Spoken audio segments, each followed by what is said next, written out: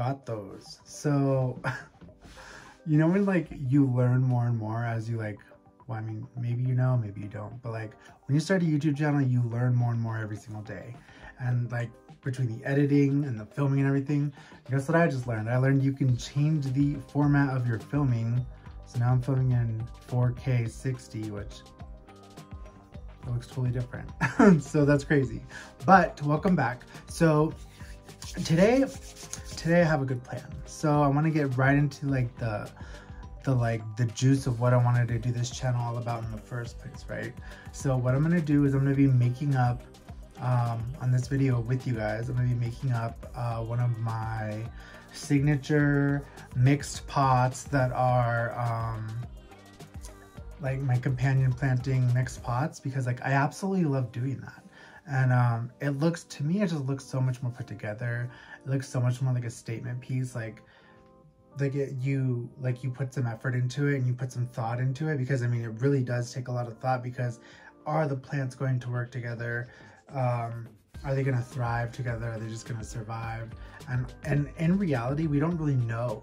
We know what ones will work together because like of the care conditions or whatnot, but no one's really doing this. No one's really putting all of these in a pot and being like, let's see if it works. So let's go do it, because that's what I want to do today. So let me take you outside, show you the potting area that I do, and that I do all my stuff on. And yeah, let's get to work. So follow me. Okay guys, so this is my little potting area that I have sectioned off here at the house. And yeah, so we've got a little thing here that I got this like little rack at like a yard sale a couple years ago for like $5. Best thing I ever got. And I keep my empty pots on here, and then as I need them, I fill them up. And then here is actually this antique thing from clearly Japan, which I didn't see that first, but I got this actually piece from a friend of mine that had passed away, Glenna. She's such a sweet lady. She left that to me in her will. She had it outside, and I always told her I really loved it. So yeah, so I got to take that home, and I'm gonna make it a really pretty planter. I've had it as a planter before, but through all the moving and stuff, it just found its way out here right now. So yeah, so there's a bunch of stuff. I got my jack-o'-lantern terracotta that we're gonna do something for around Halloween. We do a lot of Halloween themed stuff as well this fall, so it'll be fun. We got my large, very large pot of potting soil, and it's just a mixture of leca, potting soil, charcoal. It's just got everything in there, everything you need for aeroids. There's a bunch of myco, everything. Then we got the plants here that we're gonna be putting up in a pot today.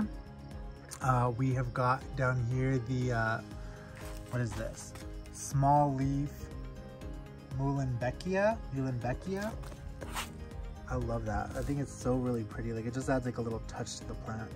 And then right here we have, this is such a pretty plant. It's just a regular Hoya carnosa, but this was given to me a couple of years ago by my very best friend, and it comes from a plant that's over 100 years old, which I think is pretty awesome. It's got a lot of history to it, and I love plants like that, like something that has a story to it and comes from someone that you know, that wanted to give you a plant that they cared about. I love that. So I keep that near and dear to me, and that's why I'm potting this up in this little friendship pot. And then we have what is left of my Anthurium pallidiflorum. But look, it's got 2 new growth points starting off right there.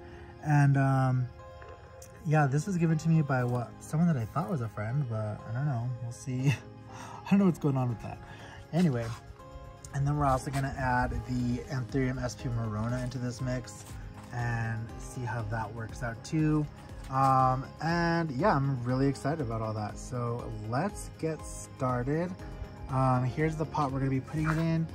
This handmade pottery that I got at the Habitat for Humanity. And this is my little unique filmy thing. So let's get started. All right guys, so let's get started. Look at the sign here, don't stop, never quit. Obviously. Not everyone knows that. some people need to hear that message. So anyway, here we go. First and foremost, we're gonna look through here the Anthurium pallidiflorum that was sent to me from a friend before. I love this plant so much, and I just chopped it back because all the leaves, when it came in January, like during that whole, what's it called? Like what's it called? The winter vortex or whatever the heck. So I need to cut this, but I need to make sure I'm like showing you guys on camera. I have a hard time with my hand holding this. All right, so let me just trim this up.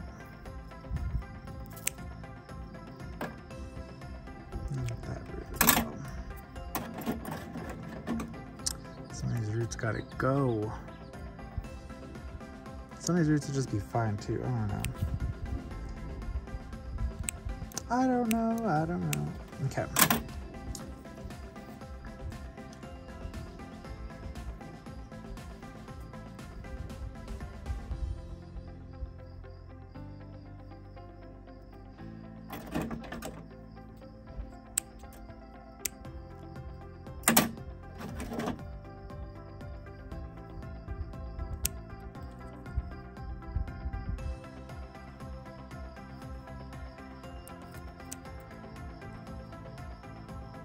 I'm not even showing you guys this, sorry. So I just chopped off all the roots. So basically all of them except these two. I don't even know if they're viable. I'm just gonna leave them in there just to have something. So yeah, so this is the Anthurium pallidiflorum. I just want to get that ready. Let me switch that aside. And then go ahead and get this pot.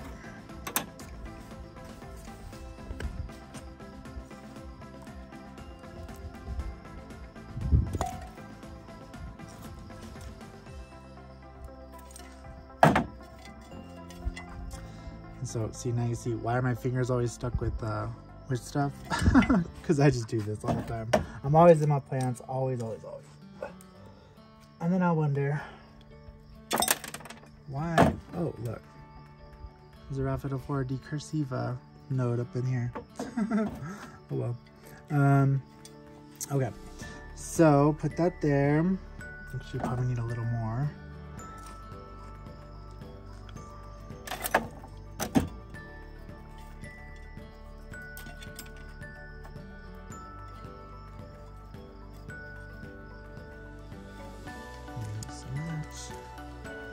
Okay, so look at all these nodes of these plants I'm just finding in the dirt. Oh my goodness. I just throw it in there, like how I put all these plants in here, I just throw them in there. Sometimes I'll leave them in there and whatever. They last. All right, anyway, so got some of this in here. Let's stick the pally right around here. You know what, no. Let's start with the Morona, just because this is going to be the main centerpiece. The pally will go in next to it, because when that grows in, it'll be perfectly, you'll see the difference of the leaves. And so here's the Anthurium Morona. Let me get some of this out actually.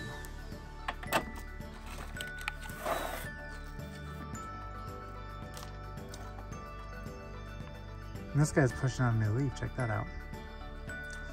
So I place this baby in right here, just like that.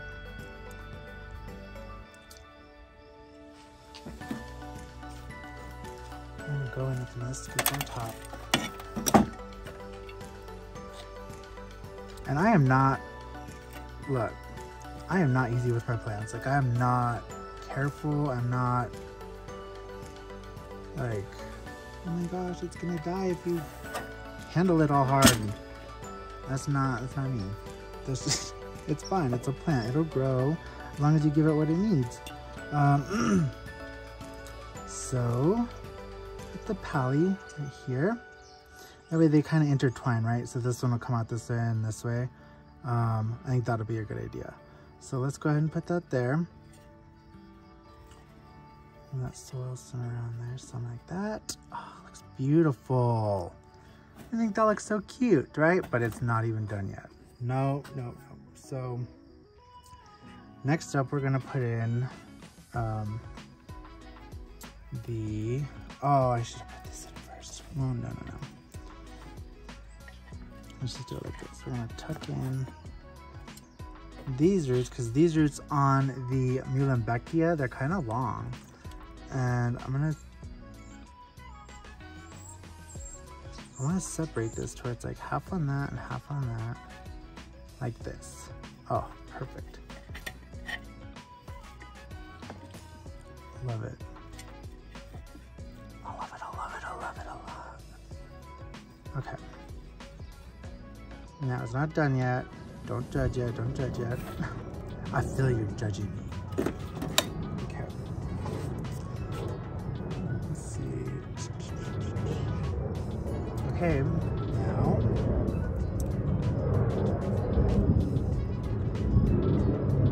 We'll start putting in the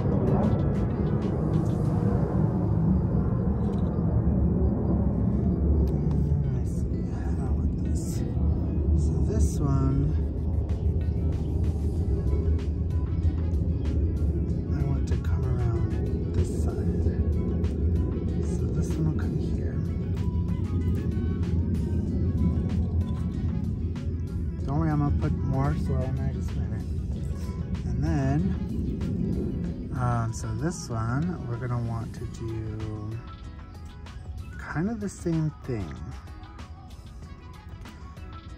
Kind of put this one in here right behind that one.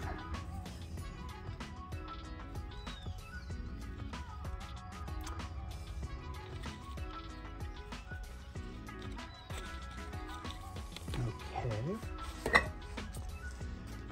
And then I got this pretty little guy.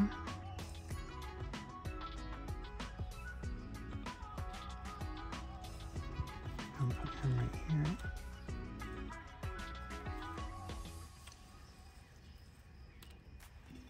I want to make sure that I'm weaving the Muehlenbeckia in and out, so it gives it that like lacy kind of pretty little leaves falling look when it's all said and done in the end.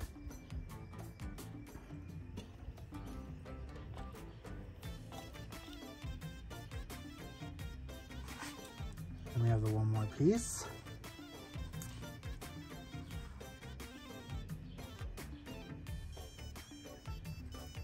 I'll put this one more right here.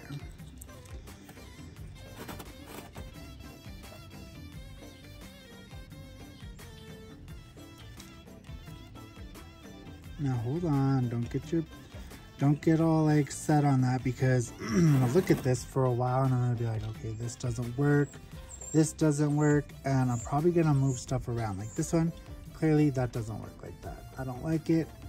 It doesn't work.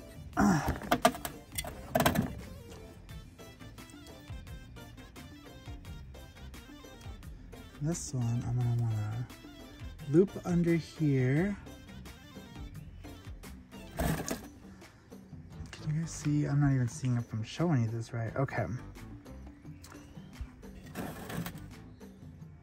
Oh, no. I don't know if I like that at all. What the French, toast? No. Come on, all of this has got to go. All right. You, sir, will be last.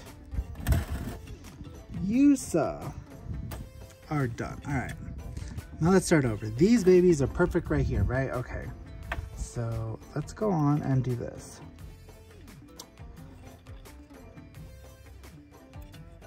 Yes, mama, that looks good like that.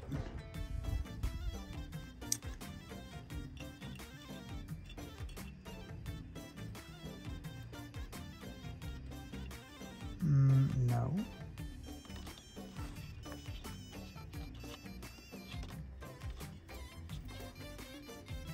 Yeah, maybe underneath it. Let's see. We shall see. Yeah, like that. So let's go ahead and move some dirt here. It's not even dirt. I don't want to call it dirt, but soil, whatever. You know what I'm talking about.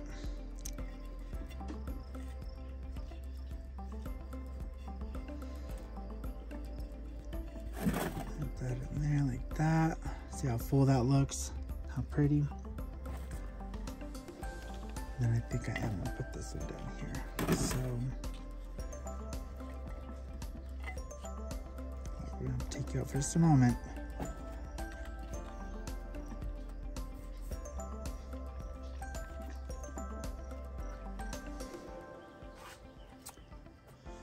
Oh, it's looking a lot better now.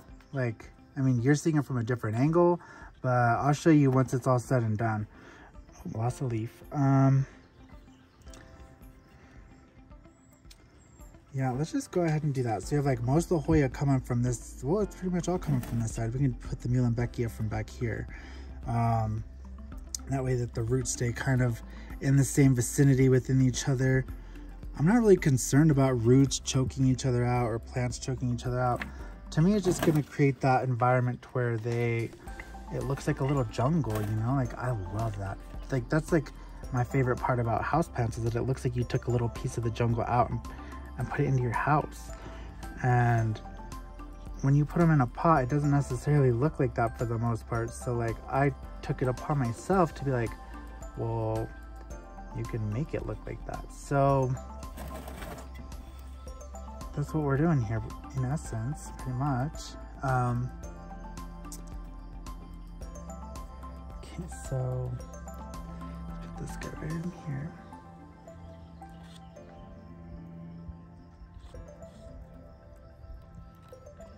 And I'm gonna put some more soil on here, so don't worry. Not soil, yeah, whatever. You know what I mean, the mix. Okay.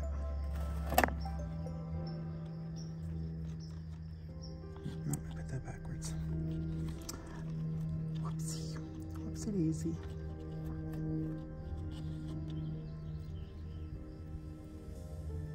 Okay.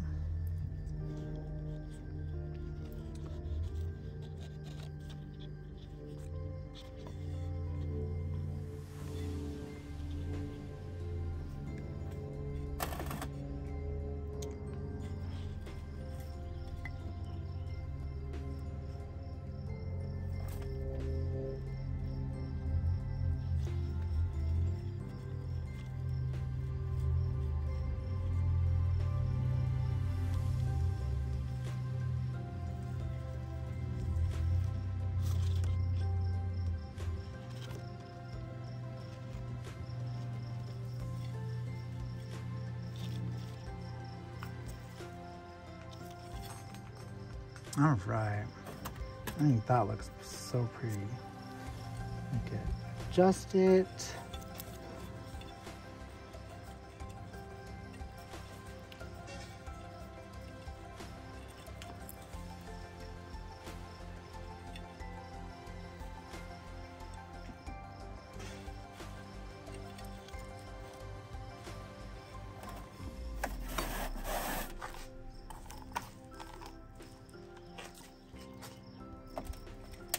Go in here and add some more soil, cover up these roots. And this soil is pretty much, it's pretty much damp here, I'll show you.